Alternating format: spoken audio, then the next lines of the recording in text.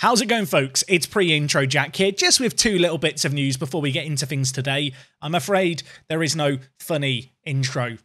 I think they're amusing, even if not all of you do. Firstly, just a little bit of a heads up. There was a video yesterday. YouTube didn't seem to push it out to everyone, so if you missed it, go check it out. Second bit of info just for you is a PSA that the upload schedule is going to alter slightly here on the channel. We are going to be uploading Mondays till Saturdays. Sunday becomes a day of rest for me, and it also doubles up as an opportunity if you fall behind with the series during the week. Sundays, you know, you can go back, catch up. Anyway, I do hope you go on to enjoy today's video. If you want to help me out and be an algorithm ultra, drop a like on it right now. Let's see if we can hit 1,000 likes. That would be great to see. And other than that, today's a big one. 2 games at the top of the table. Let's see how we get on.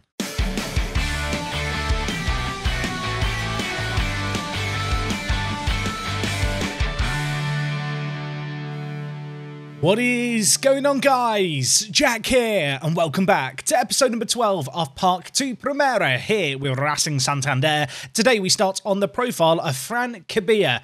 Fran Cabilla, who last episode, he got his first goals for the club. If you missed it, do go check out yesterday's video. It was a double header. Today, as you perhaps already know, it's another double header. We're all about the doubles at the moment, and well, Cabilla is all about the goals at the moment. 8 goals in 5 games. This man, after a little bit of a slow start, we've played him in his position. We've started playing him as a striker. It turns out that to get the most out of a striker that you sign, everyone, I know, mind blown this, you play them in their natural position. He has been absolutely top draw, and while we have played 3 matches since you were last here, we are into mid-February, and well, today we are going to be taking on Ponferradina and also Pontevedra, the 2 teams ahead of us in the league. These are 2 matches that if we win, immediately back into title contention. Immediately, you'd back us to get promoted with just 8 games left of the season after today. Any kind of slip-up, questions to be asked, and really we remove fate from being in our own hands. You know, if we can win these games and win the remaining games, they can't catch us. If we lose here, we are going to be hoping that they slip up, which is not the situation we want to find ourselves in. Anyway, since you were last here, 3 matches played in all competitions, and one of note, a defeat against Real Sociedad's B team. Not a good game, not a good performance. To be completely honest, we were outclassed. In this game, first 10 minutes were action-packed, and well, we got a goal. And we got a goal through Bicho, back post header. You know, it's one of his 2 tricks that he knows as a horse. Really nice goal for him. Unfortunately, less than 2 minutes later, they get an equaliser. Questionable defending, I think, at best by the right-back there as it broke through. And, well, going into the second half, not long into it either, they grabbed a goal. Again, defending not so convincing here. I think on that occasion it was Matic who looked a little subpar. 2-1 it finished. We had lots of time to try and get back into the game, but we really struggled to create stuff. And, well, with this defeat, we dropped out of the top 2, which was an immediate cause for concern. The only silver lining really was that in our next game, we were taking on FC Andorra. Last time we played them, we beat them 7-0. This time when we played them, we beat them 6-0. I don't really think they're whipping boys of the league, but for whatever reason, we just seem to do really, really well against them. And as you can see here, Cabilla, 4 goals to his name, a 10.0 average rating. Things we want to see. Mexica as well, playing out on the right-hand side. That swap that we did last episode, kind of repeated it here, worked wonders. And while we followed that up with another good little win, this time against Ferrol, 4-1 win.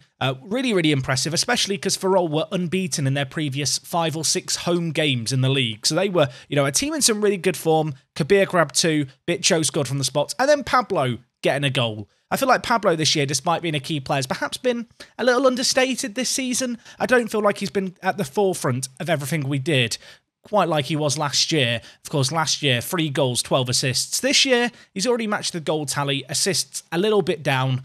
Also worth noting, he has played significantly more football this year, really avoided injury, continued his development though, maybe not improved quite to the extent that I hoped he might over the course of the first, I suppose, year and a half here at the club.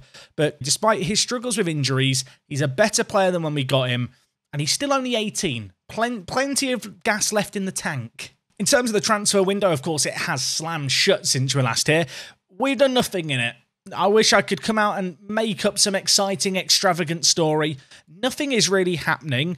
You can see here, though, Mati Castillo is leaving us. He's decided to leave at the end of his contract. He's one of the players in our B team. Not overly fussed about that. And while there is a player here who, he's existed here for a little while, and it only dawned on me last night, I haven't talked about him. I've not bigged him up. Hayden McDonald, a name that I can say, an Australian youngster who plays for UCAM. UCAM Mercia, the team that Di Vicente joined us from. He is a really, really young forward. His contract was expiring, I think, at the end of the year. And as you can see here, we have agreed to sign him. He will be joining us in, well, the 1st of July. He looks not bad. For a 17-year-old we've signed on a free, I'm not going to complain too much.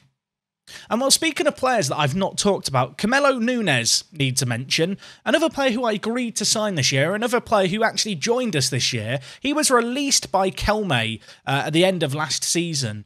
He was playing in the under-19 division for them. But as a free agent, he popped up on our radar via our scouts. Decided to snap him up on a freebie. He could be the next great thing. He could be the next great invention since sliced bread.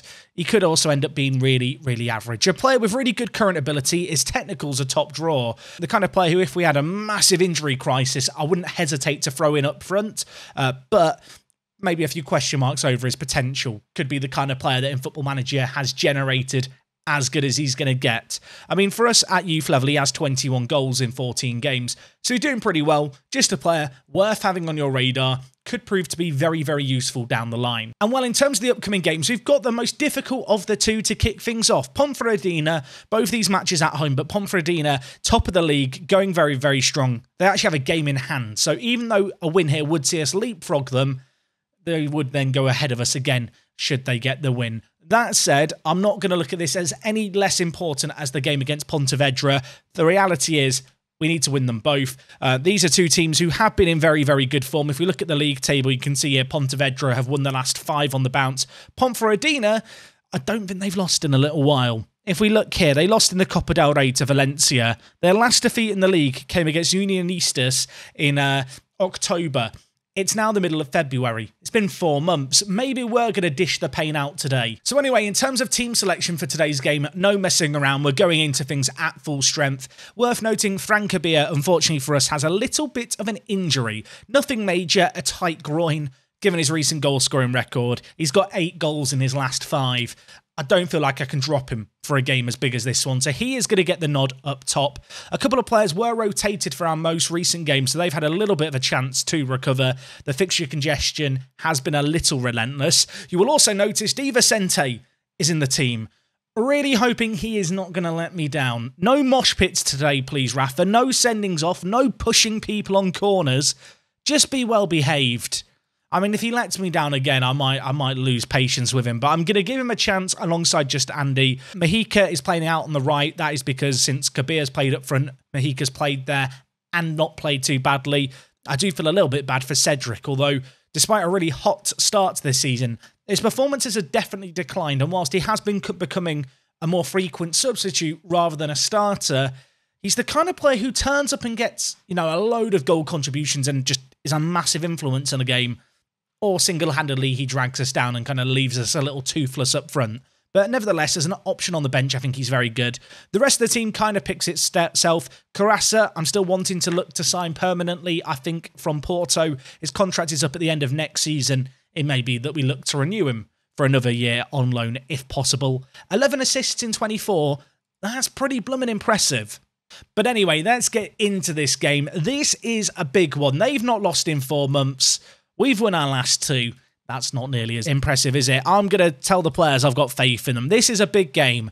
Francabia, he's kind of just elevated his game to a whole new level, I feel like, in this recent month. I'm really hoping he's going to be able to keep that going into this game here. And well, we have an early chance. Mahika, Di Vicente dinks it. It's headed off the line by a Mo. I think that was a cross, not a shot, but well, we've still got the ball here. It's Carassa in the wide area. Options in the middle. Can he pull it back? He does. Di Vicente's there. And he is on a road to redemption. Can he, start that road and start walking down it today with a goal contribution or 2? Lopez at left back now getting forward. He whips it in, goes out for a corner. Sustained possession, pinning them in. Can we make something happen here? Pablo over it. The number 10 whips it in. Matic's header, though, over the crossbar. But inside the first 3 minutes, we look up for it. I feel like Oscar Hill and Matic this year at centre-back. I've not talked about them like last year. I don't feel like they're as good as they were last year. That's offside. We've been let off there. I'm not sure what Matic was doing. Anyway, Carassa with the throw in to Pablo, edge of the box to just Andy, who pulls the trigger. Gazzaniga tips it onto the crossbar, and it is going to be hooked away for a corner. Half an hour gone here. Ball on the near side. Carassa to Mojica. Carassa, Di Vicente to just Andy, who could go wide to Lopez, and does. Lopez has got a lot of room to roam in, it feels like, here at left back. Options queuing up in the middle. Pablo's one of them. It's blocked. Bicho has 2 shots. They're both blocked. It's not cleared away, though. It is now. Chance after chance after chance, and straight into another highlight. This is relentless. We are penning them in. But whilst we have this spell of dominance, we need to get our noses ahead. Mojica through. Can he finish it? It's blocked again. It falls to Pablo, who tries to play it inside. Oh, we could live to regret all these chances. We've been so good. So good. There's just a lack of goals. There's a lack of end product. There's a lack of cutting edge. Maybe it could come here, though. Bicho.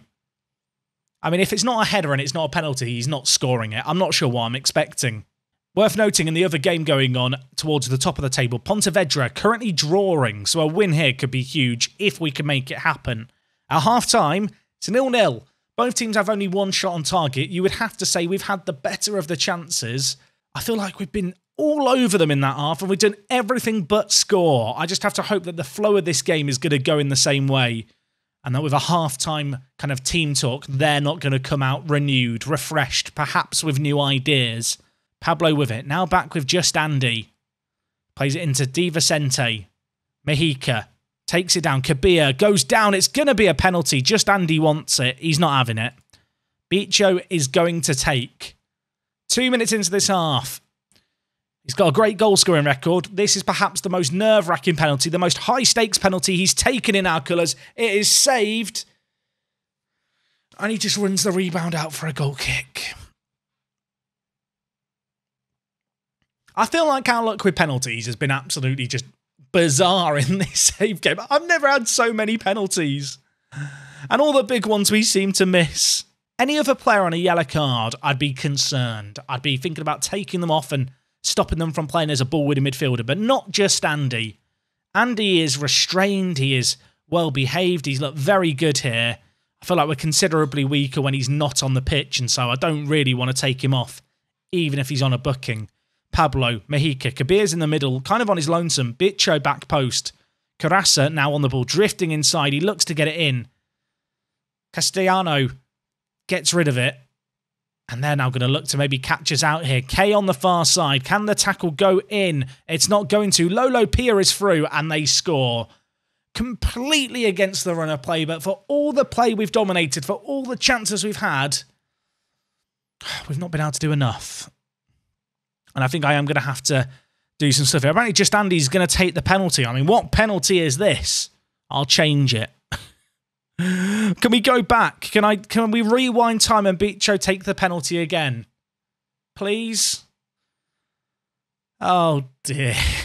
Right, we've got to react to that. Mojica's had a bad game. I'm going to bring in Cedric. Elsewhere, you know what? I'm going to take off Bicho and I'm going to bring in Zach out on the left-hand side. I feel like Hardy and Zach have not played as much out on the wing, the two kind of Barcelona youngsters. Our fixture congestion hasn't been too bad. This is the kind of game where I need to bring them on and I need them to have an impact. We have had 17 shots, but unfortunately, we've only had the same number of shots on target as our opposition. And they have taken their chances. They have been clinical. We need to craft out something, and maybe we can do so here. Di Vicente inside to Kabir. Cedric on the overlap. Might look to cut in on his left foot. He goes down. It's going to be a penalty. It's given straight away. I don't even get to change it. But it's with just Andy. And that's probably for the best. Andy, you can do it. He does do it. Maybe I should have let him take the last one. Friendship ended with Bicho. Andy is my new best friend now. 1-1. You can't say we don't deserve that. We have been rampant in this game. And that is a great little penalty. Putting it into the bottom corner. Keeper goes down for it. Can't get there. Well, could we make a comeback happen? If there's a time for a comeback of the season, this is it, here and now. There is 16 minutes left. 4 minutes left. I've already switched to attacking. I don't really want to change out too much more. 2 minutes left. Is there late drama? Ball whipped in. It's going to be headed away, but Cedric is now over it. On off the bench, Cedric He goes down. It's another penalty. What is happening? What is happening? I mean, Andy. This is big. He's had a long wait. Could he get a second of the game? He can. He puts it in the bottom corner. I thought for a moment he'd put it wide. Oh, I'm such a fan of him. It's getting to the point where I might just write Andy's name on the bottom of my foot. You know, like Woody in Toy Story. Maybe I'd need to get a tattoo of Andy's name on my foot. I mean, give him the keys to the city. It's going to finish 2-1 here. We deserve that so much. It's not just Andy. It's just Andy. 3 penalties in that match. A sign of the dominance we had of possession. Really penned them in. Had the ball in their area frequently. Forced defensive errors. My, oh my, oh my. That was nowhere near as comfortable as perhaps it should have been. 2-1 it finishes, and with that result, we go into second. Pontevedra, of course, they scored a penalty in their game against Harrow. What that means is that if we could beat Pontevedra, we are guaranteed to be in the automatic promotion spots to end today's episode. I really, really want to do that. Pontevedra, you can see here, 6-game unbeaten away run comes to a halt. To be fair to them, they were a tough cookie to crumble, a tough nut to crack. They were a pain in the arse, if I'm being completely honest. Either way, the next game against Pontevedra is a week away. I'm going to go forward to that. Hopefully we can get a win here. Really state our claim. Hoping for a slightly more convincing performance than what we've just seen there. I feel like we got lucky.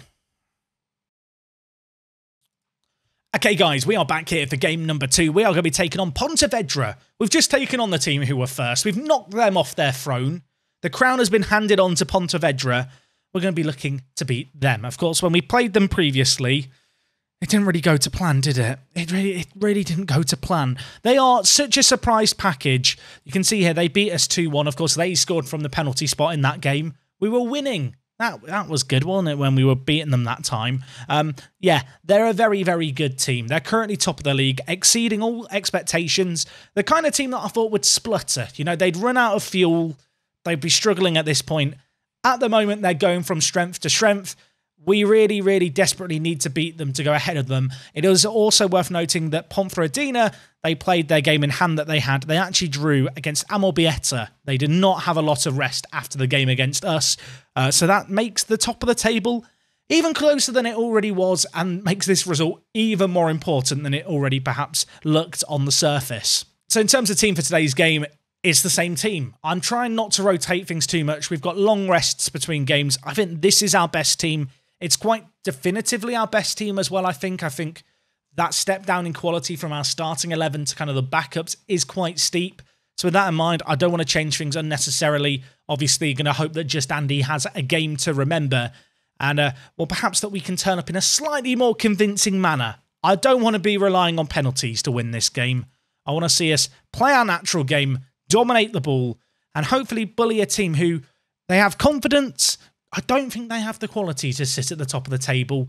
I want that kind of opinion to be justified through a performance here. Anyway, throw in really early on. It's going to be Pablo bringing the ball forward for us. He's on a little bit on his lonesome here, although Kabir is in the middle.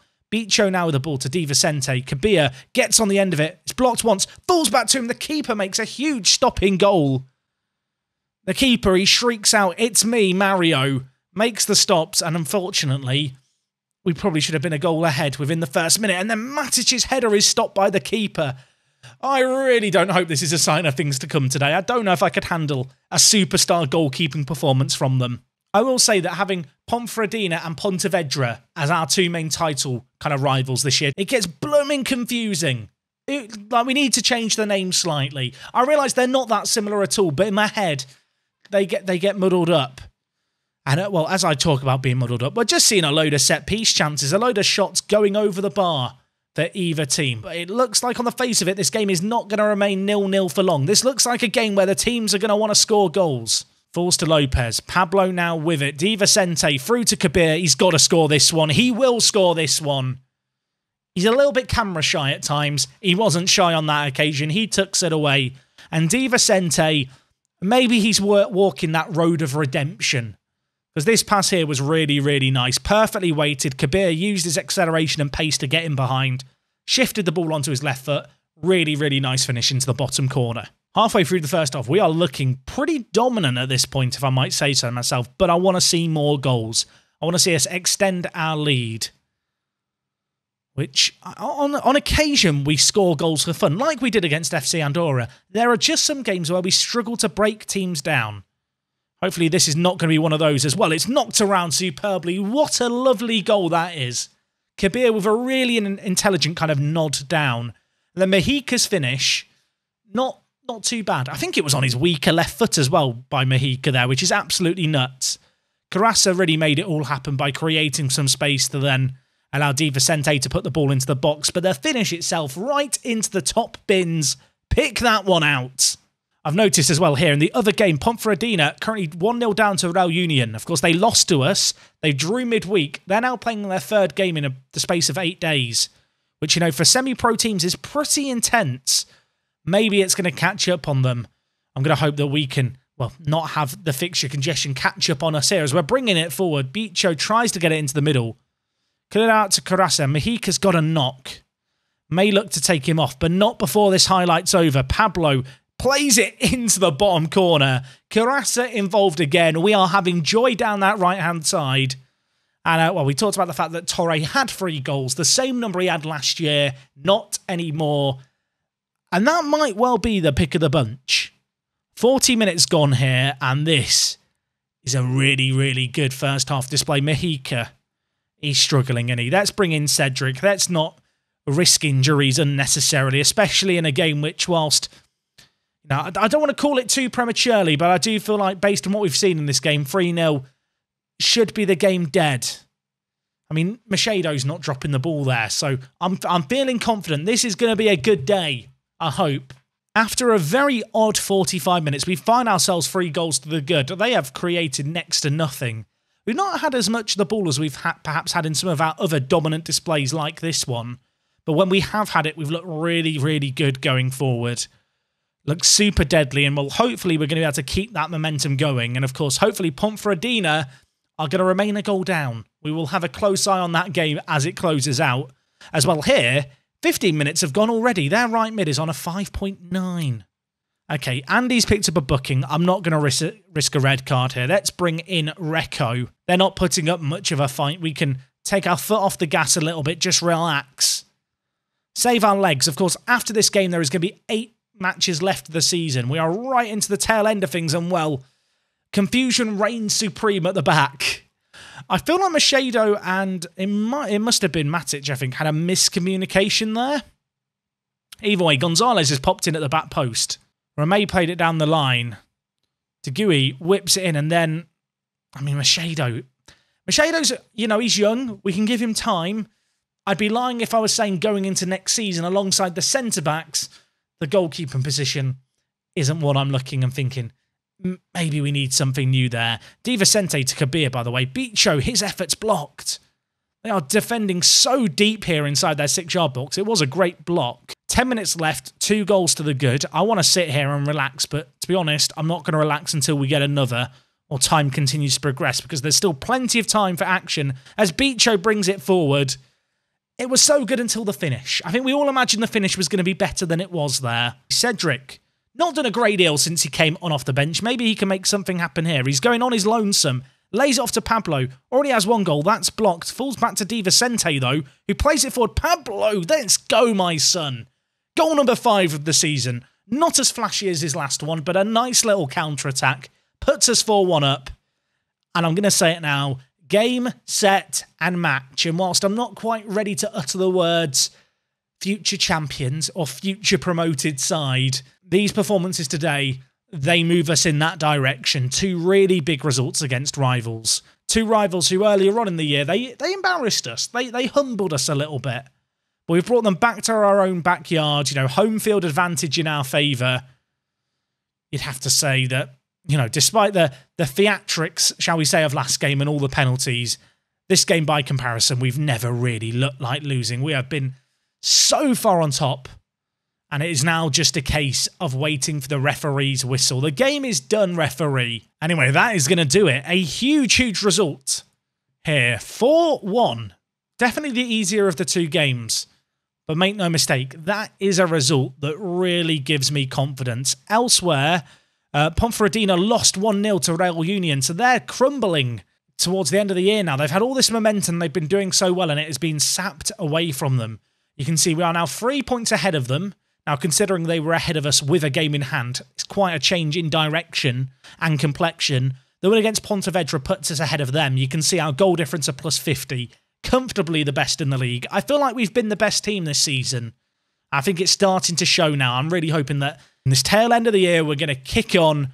We're going to make this title ours. And when we're back, we're going to be having a party next episode. Anyway, looking ahead to the games on the horizon, I think the best thing to do is really play this by ear, see how the end of the season plays out. At this point, I'd like to think it's not going to go down to the wire and I'm going to need to do 2 or 3 matches live to end the season. It's going to be a case of seeing where we're at. Also worth noting, we have still got to play Deportivo. It's only in a couple of days' time, so I'm not going to do that one next time. But we have got a youth intake on the horizon. That'll be happening tomorrow at the very least. I say tomorrow. It's not tomorrow. Sunday's tomorrow. It's my day off tomorrow. I need to get this in my head. Jack, you're allowed to have a break, mate. But yes, thank you for the support. I hope you've enjoyed today's doubleheader. These ones do take a little bit more effort to do. There's significantly more editing involved in trimming the fat off matches. If you have enjoyed it, show your appreciation, drop a like on the video. I'll see you guys in a couple of days' time. And other than that, it is me, Jack, and I'll talk to you guys in a bit. I'm out.